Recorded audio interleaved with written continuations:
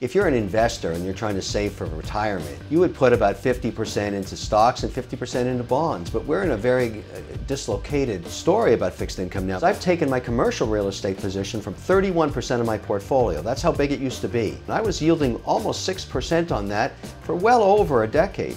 I've reduced that down to 8%. And I'm not talking about residential right now. I'm talking about commercial real estate.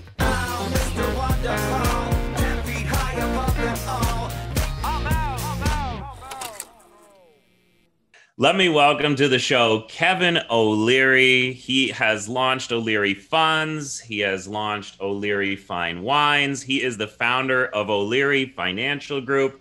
You know him from Dragon's Den. You love him from Shark Tank. He's also known as Mr. Wonderful. Kevin, welcome to the show. Great to be here. Thank you so much. We have so much to talk about, and this is more like a continuation of our conversation, because for many years, you and I have been back and forth about where the best places are to put your money. And now more than ever, this is probably a really interesting time to talk about this subject. I think so. I mean, there's been a huge change in the economy, obviously, coming out of pandemic, plus all the stimulus. It's caused some asset bubbles across a wide range of asset classes. And that's why you have to go tiptoeing through the tulips. You got to be careful at this point. Okay, so let's start talking about, what people should be doing right now. I mean, things are clearly changing. We're coming out of a very weird time. There's a lot of money that's been put into the market. People are thinking about inflation. People are worried about bubbles. What do you see on the horizon? Well, I think we're at a time when we're going to go into an explosive growth in the back end of this year, and in a way we haven't seen since the 1950s. I'll give you an example. The estimates for growth in Q4 go from 7 to 9.5%. You haven't seen that for decades. And that's because of all this tremendous stimulus. At the same time, we've still got about 9 million people unemployed. So the Fed is trying to keep their pedal to the metal on keeping rates practically at zero so that these people can be pulled into the economy. The challenge is that I don't think really no one knows the answer to this yet, is the economy you're trying to bootstart again 2019, 2020 doesn't exist anymore. There's been a massive digitization. In other words, most companies, including big ones like Nike, if you look at their numbers just a couple of weeks ago, they've done something in 5 months that they thought would take 6 years. They're 50% direct to consumer all around the world, which has put a lot of pressure on retail. They don't need Foot Locker. They don't need that 1,200 square foot, strip mall location. They don't need any of that stuff. They're just shipping direct to consumers. And that's across the board, right through the entire, not only US, but global economy. And that does change things a little bit. It displaces millions of people. The person that worked in a restaurant, the person that worked in an airline counter, the person that worked, in returns for clothing merchandise, all that stuff is changing incrementally, 1,000 here, 1,000 there, but in aggregate, it's millions of people. And the economy has to figure out where they fit in the new digital economy. That's the challenge. Well, even more so than the economy itself is the individuals in the economy. I think everybody's looking at this, and you make a great point, is, things have shifted in the last 12 months. Things that would normally take 12 to 20 years to happen have happened in a short period of time. And now everyone's also had a minute to kind of think about their own situation, their own career, their own personal life. And I hear more than ever that people are like, well, now what do I do to capitalize on all this money coming to the market, all of these changes? Where do I put the money that I have? Where do I invest? And how do I make sure that when all this money is exchanging hands, a piece of it ends up in my pocket? Yeah, it's a great point. I mean, let's just talk about the basics.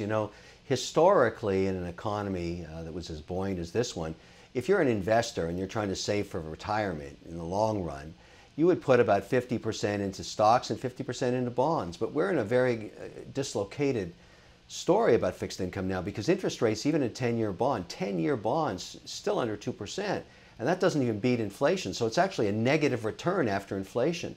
And so the place to be when you're going through this adjustment, because people are making the assumption interest rates are going to go up now maybe because of inflation, maybe because of hyper overactive economy in Q4 and into next year. All of these are maybes, nobody knows. But certainly it's risky, because if you think about people that want to retire down the road, you don't want to lose a lot of money when the bond prices, because rates go up, the price of the bond collapses. If you have a 10-year piece of paper, you're stuck underwater getting a negative return after inflation for a decade. That's a bad outcome.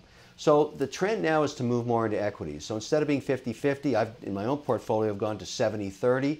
I favor companies that are very healthy, that are involved in paying out distributions in the form of profits and dividends, and that are in sectors that are not going through some traumatic change, like energy. Energy stocks are under pressure, and they will be by the end of the year, I think, because a lot of institutions won't buy hydrocarbon anymore. It's kind of a strange outcome, but it's policy right down from the president on down. But there's other sectors of the economy, and what you want is to own a stock that has pricing power and inflation, so they can actually increase the prices of their goods and services. And indeed, if you look back in history, inflationary times, at least the beginning of them, when it didn't go to hyperinflation, but maybe inflation 2 or 3%, you did very, very well owning stocks in big companies that really had powerful balance sheets. So if you're putting 70% into these equities, because me personally, I have zero in bonds. Like I just, there's no point in investing in bonds to me. It doesn't get me out of bed in the morning and get me excited. I'm looking for bigger potential. And, I'm the type of person if I'm putting $100 into something, I would like to see it go to $200 or to zero, but anything in between to me is just, there's better options out there. So, I mean, equities can't be the only place. What about real estate? I got to bring it up. I mean, we have a ton of real estate investors that have done extremely well. This has been the single greatest performance of my real estate portfolio in the 20 years that I've been investing in real estate. I'm seeing 20 to 28% year over year increases in the value of my portfolio, and that normally I project for 3 to 5%, not 25%. You're right. It's been an asset class. I don't care what part of the country you look at, but let's dig deep into real estate. Let's talk about that for a second. Yes. Because I've taken my commercial real estate position from 31% of my portfolio. That's how big it used to be. Because I've held, climate-controlled storage, hotels, all kinds of commercial real estate for office space, etc., retail office space for the companies I invest in, all of that. And that's been a huge part of my portfolio. And I was yielding almost 6% on that for well over a decade. I've reduced that down to 8%. Why? I'm not talking about residential right now. I'm talking about commercial real estate. Let's just go through that. Let's start at the top, AAA Office Tower, a place where I parked lots of money for a long time. My office in Boston and New York, my lawyers' offices in those same cities, they're reducing their footprint by about 30%. Why? Because they've gone to a model now where some large portion of their people rotate in and out of working from home. Not because they wanted to do that, not because they're worried about the pandemic or when it's over or not over, etc. People over the last year have done something they never would have tried. It would have been too risky. They've decided, because of health needs, obviously during a pandemic, to try and work from home 24 hours a day. And it worked. We have the technology to allow that to happen. And so many, and just in my own companies, I've got 10,000 people in my supply chain of just 26 investments. And what we've learned is people in compliance, accounting, and logistics, the people that used to work in little cubicles, they don't want to do that anymore. They want to work at home. And if we can't provide that optionality to them, they're going to get a job somewhere else. So we've had to include that. So in every case for me, where my companies are headquartered, New York State, Florida, Texas, California, that's the nexus of what I've got. We are slashing, hacking, chopping, litigating our way out of leases all over the place. That's not a healthy backdrop for commercial real estate. I'm not the only person doing it. The whole S&P 500 is doing it because the new normal is going to be some percentage that work at home. That's not great. Here's another problem. Office tower, New York City, capacity of elevator, 55 people. Office, 78th floor. Am I getting on that elevator in November and December? Not a chance in hell. Why would I ever do that again? I don't know whether it'll be COVID 20, 21, 22, 23, mutant derivative, whatever it is. No interest in jamming myself into a packed place like that. That cap rate, as you well know in real estate, might have been 4.2% prior to the pandemic. My guess is, and I know everybody that owns these buildings talks their book, and they should, I bet you 2 years from now the cap rate on that AAA office in New York and Boston is 6%. So I'm getting out of the way of that diesel train while it gets repriced. Let's talk about second-tier real estate. Let's talk about Bed Bath & Beyond, for example, in B-grade malls all over America. There were 1,700 malls prior to the pandemic. So Bed Bath & Beyond, they closed 200 stores. Why? They don't need them. Direct-to-consumer sales, they curate bath oils, salts, towels, sheets. Everybody knows who they are. But their online direct-to-consumer sales are up 76% year over year. So they closed all those stores. They walked away. What happens to them? Well, nobody needs them. They've got to be converted into climate-controlled storage, cloud kitchens. That conversion rate, they're probably a 5 cap prior. I bet you they're trading at a 7. Plus, they need millions of dollars to. So that whole space is a mess, in my view. That is not a good place to have money tied up. We can talk about residential next. Yeah, we'll talk about residential in a second, but I'm going to unpack that a little bit too, because I would say maybe 10% of my portfolio is commercial, whereas the other 90% is residential and multi-res commercial. But here's what I love about everything that you said is that cap rates have been so low for so long, it's been almost impossible to generate positive cash flow in this space, and now seeing that it's a mess, I love it. When there's a mess, I run towards it. So I'm watching now what's going on, and I'm saying, we're probably 3 to 6 months away from a rugged ending to this pandemic, let's call it. But like you said, who knows what's going to happen next? But let's say in 6 months, 90% of the country is vaccinated. That's when the reality, the wake-up call will happen. When these stores don't have a reason to open again, that's when your cap rates will go up. And I'm positioning myself in a way to be able to capitalize on these, because I do believe that these can be repurposed.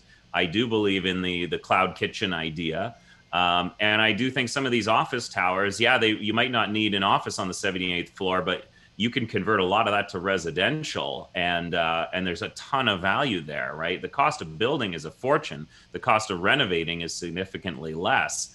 And if we can, I would say that, there's a lot of collateral damage to be done in the commercial real estate space, but that's not a reason to run away from it. It's almost a reason to run towards it. I agree. And I think the way to look at it, though, it's too early. You're not even in the first inning. You're still warming up at the plate. Here's why.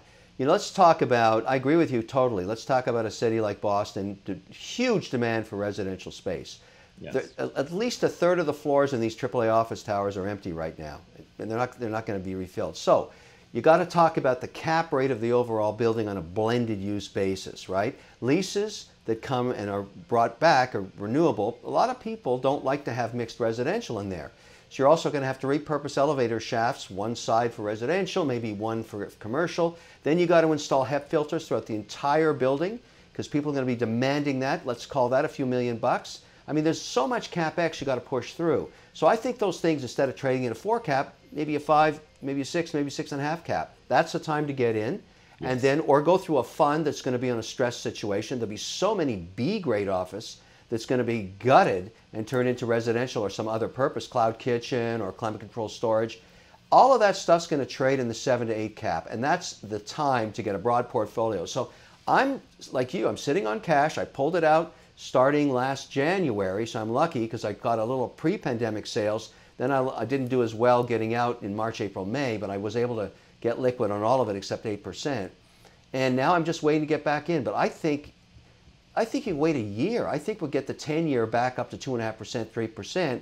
Cap rates are going to go through the roof when that happens. A few bankruptcies, please. I love that. That really helps jolt the system. When a big tower goes to zero and all of a sudden it's going through litigation, that's the time to get in. That cycle has been around forever. It used to happen every 7 to 10 years. We haven't had a good shot at this for a decade plus. So 15, 20 years since we had a really good jolt. New York is bleeding red right now. That place is getting worse with all the crazy politicians. Everybody's moving here to Miami. And then we can look at the residential side, which has been the best place to have had your money over the last 24 months in pretty well any asset class. Absolutely, which hasn't always been the the tune that you've sung. We've had conversations about, you were worried about a bubble and interest rates flying high, and I've doubled down in residential over the last several years. No matter what, people need somewhere to live. I always know that piece, and the cap rates have been just terrible. I'll tell you, purchasing multi-family buildings, people are selling at a 3 cap. I sold a building at a 2.4 cap about a month ago, and I thought those people were absolutely nuts to buy it. But what the heck's going on here? Like, how is this To me, I mean, we got probably another year that we could sustain this kind of growth, and then we're going to hit a wall. Like you can only go so far before people can't buy anything. Well, it's very regional in that sense. I mean, you look at in inner city San Francisco is not doing anywhere near as well as Miami is, as Boston is. I mean, Austin, Texas. I mean, it really depends on where you are. Right now in Miami, if you've had, you're up about 40% over the last 24 months on typical residential. The demand for housing here is insatiable as people move out of the heavy tax states like Massachusetts, New York City, other places, California. We've got a lot of people displaced from California here. The mayor of Miami has really opened up. They call him the Bitcoin mayor. He's the digital mayor. He's really providing for companies to move their staff. Hedge funds are moving here. So it's been crazy. And so now you're in a really interesting place. If you come to Miami and you want to buy, I'll give you an example. I watch the indexes on condominiums. South Beach. I love to watch every single building. I'm very well, and I watch it, aware of the pricing over the last 3 years. Every time a condo changes hands, I get all the data and I store it. So I'll give you an example. Last year, a 3-bedroom, 2,800 square foot unit, with obstructed views against the side building, because if you go on that particular building past the 17th floor, you get a full view of the city, and those traded at a huge premium. But this thing last sold for $3,150,000 with an obstructed view 24 months ago. It's on the market today for $4,600,000. Now it's got a real bid at $4.1 million, but they didn't close. But that gives you an idea, and that's right across the board. That's a huge capital appreciation. And of course, maintenance fees on that building are probably about $7,000 to $9,000 a month on top of that. Now, I'm just picking one situation to give you an idea of how extended those markets are. And yet, they couldn't rent that location, that particular unit, for any more than about $18,000 a month. You see how, if you do the math, that's it's whacked out. It doesn't make sense. You'd rent in perpetuity if you could do that deal. Absolutely. That's what I'm talking about. Yeah, we're doing. I mean, in terms of rental returns for me right now, it's the short-term, vacation market, what I call the recreational properties. That's where we have seen the biggest bump. I think mainly because most vacations are now domestic. Especially in Ontario, Toronto, north of Toronto.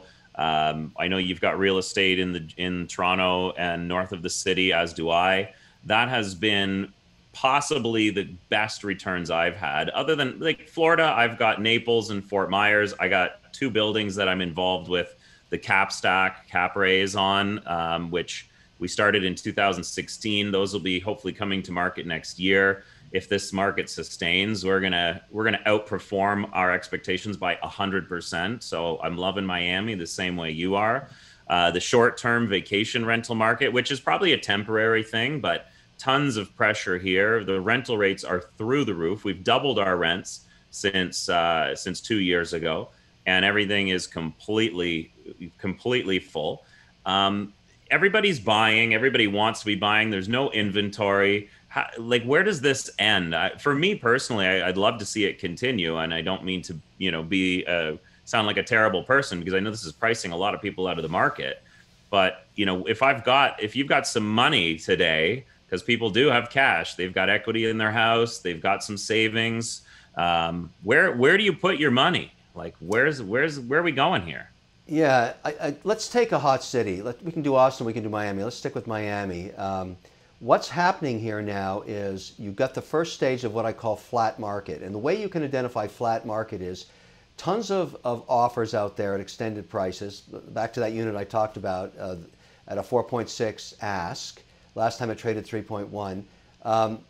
Multiple bids at about, sort of around the 4 million range. So giving a really good lift, but nothing closing. So you can't sell it at 4.6. People have figured out, including the rental they have to do to it, that they'd have to probably wait 3 to 5, 6, 7 years to get their money back out. The market goes flat. The amount of appreciation that's going to happen over the next 12 months in Miami, in my view, if we mark to market the way I'm indexing these buildings, I don't do single standalone houses. I index condos. It's a very good way because you get all the data and you can understand it region by region. I don't see we're going to get any appreciation for the next 24 months. Zero. while the market waits out that bid-ask illiquidity.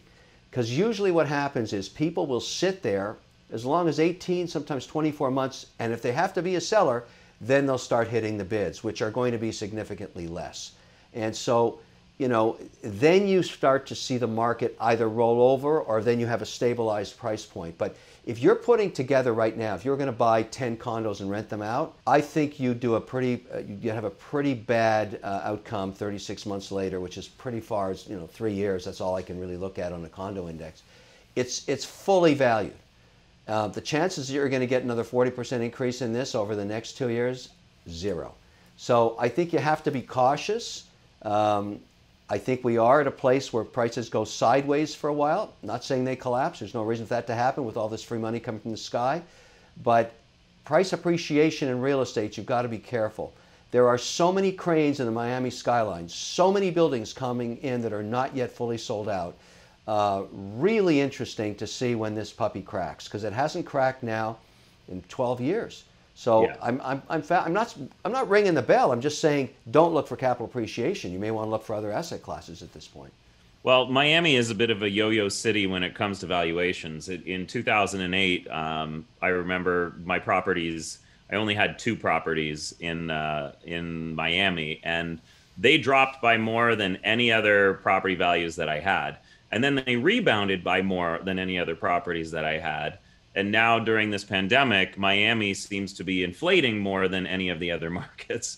So I do love it for that reason. I love a market that moves around a lot because there's so much opportunity to make profit. But there are definitely some other, like in Texas, there's a ton of spots in Texas that I still think are undervalued when you look at sort of nationwide price points. And across the board, as long as there's cash flow, which if you can secure properties outside of these core centers with cash flow, the returns are still phenomenal. I mean, if you're talking about housing prices and condo prices not moving, what do you think is going to happen to equities? I mean, you're a big fan of equities. What's going to happen to equities over the next year or 3 years? Yeah, but the thing about equities, one of the things when we leave real estate for a moment here is people have to realize something about it. It is not a liquid asset. The cost of trading real estate, the transfer tax issues, the appreciation versus losses when the volatile pricing, it is not anywhere near as liquid as equities. And so, you have to pay all of those costs. Let's call it 5 to 6% of transaction. So you're giving up a significant portion of the appreciation. And that's why it's not easy to flip this stuff. And so it's better to say, okay, I'm going to go 33% of my portfolio in real estate. It's a long-term hold strategy. So what you said earlier really matters. When you enter the market really matters, because you could end up losing 5 or 6% 3 years later, just the transactional cost to get out, if it's a volatile market. Like New York and Miami are now volatile markets in terms of pricing at all different classes and sizes and strata of price points. So I totally understand what you're saying, but I would be more cautious in the entry point now in big cities. When it comes to every day, I mark to market our portfolios in equities. I watch like a hawk, and I use exchange traded funds. I like indexing. I like to say, okay, I want to take an overweighting in consumer. I want to overweight healthcare. I want to overweight technology. I mean, there's all kinds of ETFs you can do that with, and they're totally liquid. They're in a tax wrapper. They're very efficient on a tax basis, but that's how I'm doing it on the equity side. So today, for example, I increased a position. I have a very simple rule. I never let one stock become more than 5% of the equity portfolio, and never let a sector like technology become more than 20%. And so I'm constantly adjusting as markets move up and down. Tech slowed down for a while, now it's picking back up again, so I'm constantly adjusting using these ETF wrappers to do that. Was trading this morning into a SPAC that I own many SPACs before they do their deals. I know all the operators, and so I was adjusting some of the warrant holdings I have. I mean, that's a very buoyant, active, liquid market. It's completely different than real estate. And yeah, I'm very long right now because I do not have another place to deploy capital. There's not a lot of things I like right now except the liquidity and the potential of appreciation of 7 or 8% this year on equities.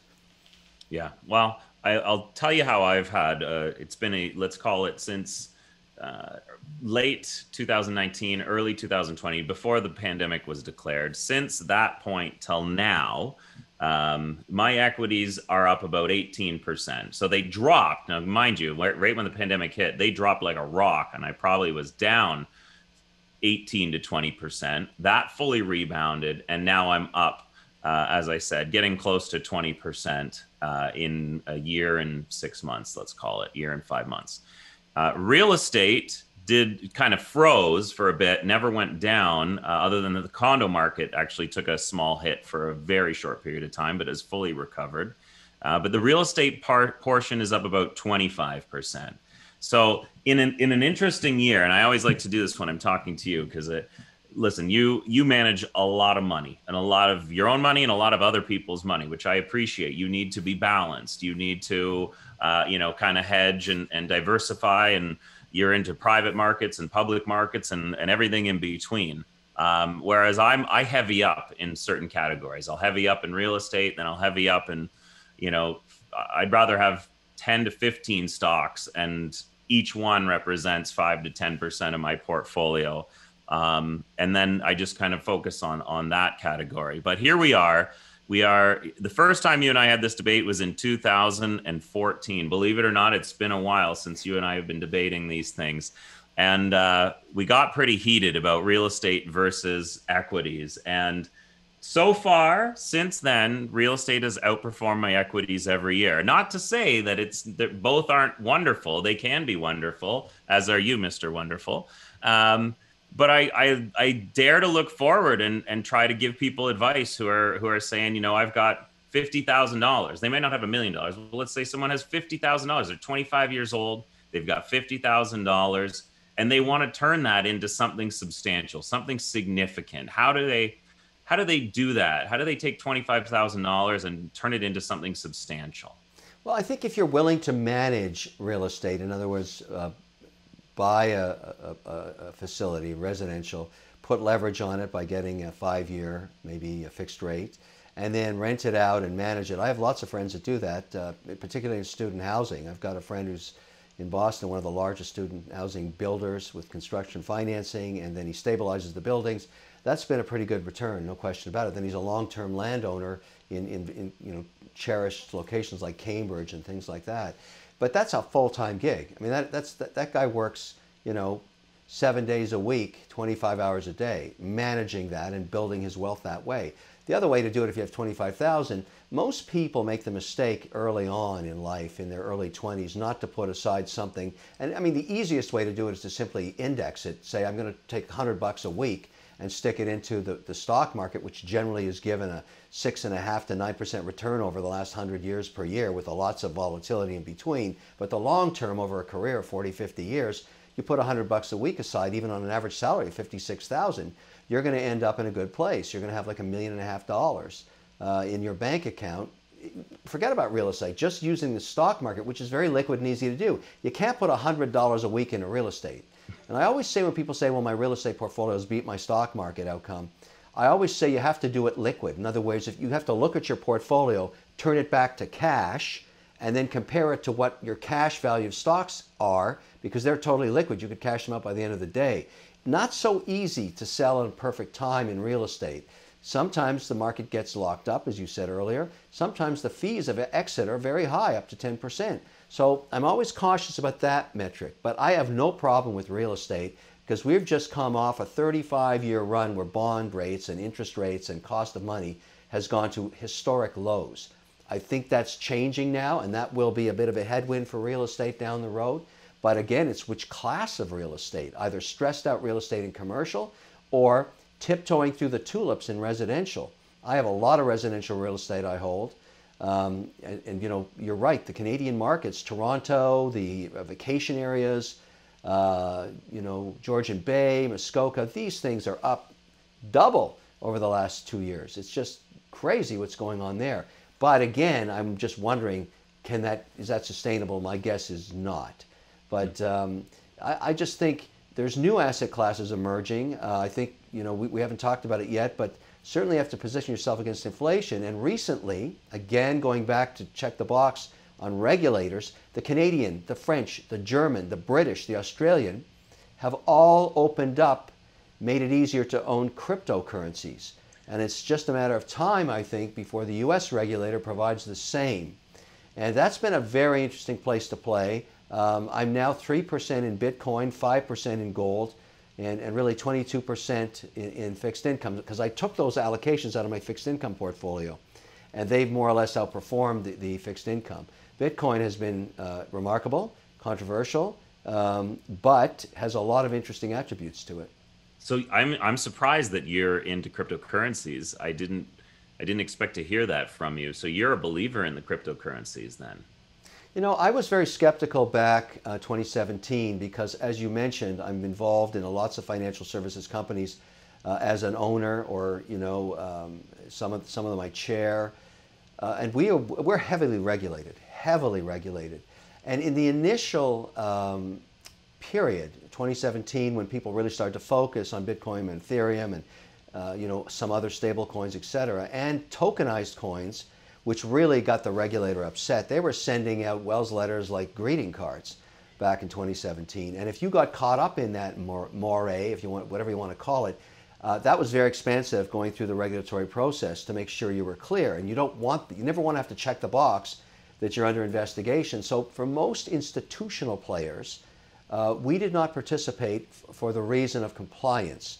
Now, when the Canadian regulator a few months ago, the Canadian regulator, which has very close ties to the OSC and the AMF in Quebec, are very closely tied to the SEC in the US. They share a lot of different policy.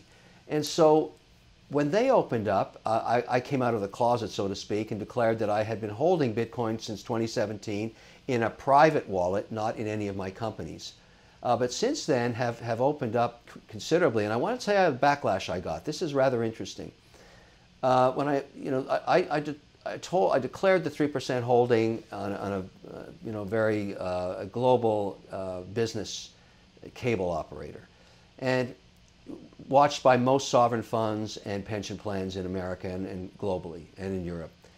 Within minutes of finishing that show, I started getting texts and phone calls and emails from people saying, wait a minute, where did you get these coins, these Bitcoins specifically? I said, what does it matter?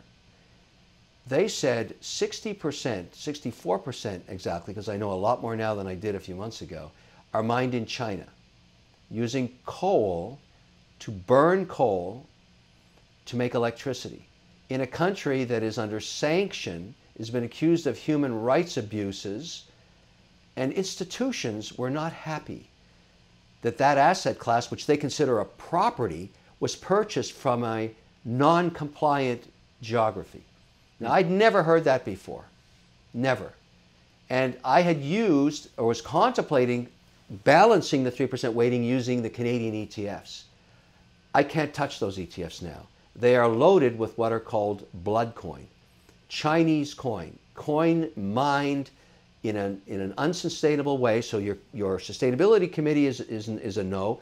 Then the ethics committees on these large pension plans do not want companies that are not compliant with global mandates around human rights. And currently China is imprisoning various ethnic groups, as you know, are being accused of that. I cannot own those coins. So now I'm in a much different place. I have to invest directly in miners that are compliant. I'm negotiating with dozens of them now.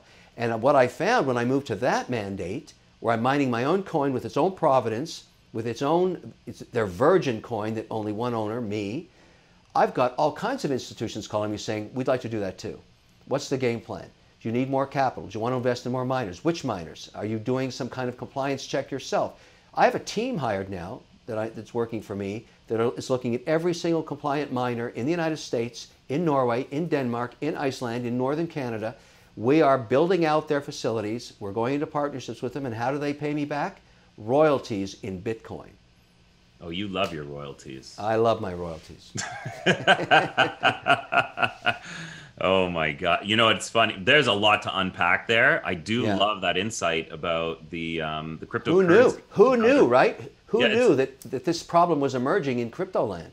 But that's almost like it's a piece of information that will help people navigate where to invest in, which cryptocurrencies to invest in, because obviously the ethically compliant ones are much more socially acceptable and friendly. So as the regulators kind of look at these things, that's something that needs to be taken into consideration if you want to maintain your value in them. So that is a great piece of information. I love that you're in that space, because it's not a space that I would have predicted I would have seen Kevin O'Leary into. Yeah, but you know, 3% weighting. I mean, that, you remember my rule, I don't let anything get past 5% as a single stock. The other thing I'm considering as a proxy to capture the volatility of Bitcoin pricing is simply owning the miners. I mean, if you get a productive miner that is profitable, that knows how to do mining ethically and sustainably, the value of that equity is going to, in my view, trade with the same volatility of BTC. So I'm building a portfolio of miners that I own. And particularly miners, many of them keep their BTC on their balance sheet. They simply mine another coin, it's sitting on the balance sheet. So over time, the value of that asset trades in accordance, the whole company trades in accordance with its ability to execute and efficiently mine, and of course the value of their portfolio of BTC. I think this is going to be a really interesting market, and it's a great analogy to what you and I have been talking about. I consider it a new form of real estate. It's not a currency, it's simply real estate. And I own these very highly prized coins with their provenance and the knowledge that only I've owned them and nothing to do with burning coal to make them as very valuable AAA real estate. That is some pretty good insight, and definitely a huge category that people are asking a ton of questions about. I myself am starting to play in that space. I'm aligned with you that it's, there's ways to hedge against the individual coins themselves, and I think that's definitely a strategy I'm interested in. But oh my gosh, I just feel I'm just so pumped about how much opportunity is coming down the pipeline in the next couple of years. I'm with you on the optimism. I think the next few years are going to be gangbusters in terms of the economy, opportunity. This is a time where people can completely change the trajectory of their financial future if they make some smart decisions. We'll have to catch up again, because you and I could probably go on for just about ever talking about how to make money. We both like money, but we sometimes make it in slightly different ways. I will follow up with this, because you said something that I knew you were going to say, which you said if a young individual were to put $100 away every month into equities or just into the markets themselves, the indexes, they could save $1 million over the life of their career, which I've done the math. It's true. And I've heard you say this before. So I ran a little bit of math as well, because you can't just put $100 a month into real estate. But if you could save up about $25,000, okay, which is a goal for young individuals, work hard, save as much as you can, borrow it if you need to from somebody. But if you can put $25,000 as a 5% down payment on a primary residence, which is about $500,000, and you were able to use it as both your home and a rental property, which is how I got started, bought a house, rented out all the rooms, and just break even. Basically, the rent just covers the cost of financing, the expenses, maintenance, insurance, all of those things. If you were to do that for 25 years and the market were to increase by 5% a year, which is a lot less than it has over the last 20 years, your investment of $25,000 would grow to a value of $1.7 million in that property over 25 years. So if you want to save if you want to make $1.7 million, you need a $25,000 investment. And you and I are both numbers guys. The only difference in your scenarios, you're using leverage. Yes. Not everybody wants to do that. And that's why you get the extra juice. Leverage works for you when it works for you and rates are low. If all of a sudden rates spike and you're levered up, ouch, it hurts. So you got to remember that. That's the disagreement we can have. I have come to the conclusion that I don't use leverage anywhere anymore. Do not use it. Don't have it in any portfolios. I don't owe anybody anything except for the 30-day float on my credit card, and I completely pay off that balance. Do not want to be in debt anywhere. And I think that's a good place to get to in your late 30s, if you can do that. Turn the tides, because most people borrow money, particularly in their homes and on other forms of debt. But at some point in your life, you have to turn that tide and be a net saver and be completely out of debt. Nothing worse than arriving at 65, hundreds of thousands of dollars in debt. That really sucks. Yeah, that totally sucks. I'm aligned with you, but I also believe it's an evolution. A lot of people are starting out struggling. The market's hard to get into, whether it's stocks, equities, bonds, real estate, Bitcoin. It's hard to make a mark in these places without borrowing money. So when you're young and you've got lots of time to recover, is best time to use leverage. Ideally, in your 20s and in your 30s, you're using leverage not for consumer spending, but for investing. And yeah, there's going to be a tipping point. Maybe it's 40 years old. At 40 years old, if you've done well and you've had a good run and you've been smart, you should be able to pay off those debts and self-finance your investments moving forward, which would be ideal. But it's a bit of both. If you like that video, wait till you see my next one. Don't forget to click right over here and subscribe.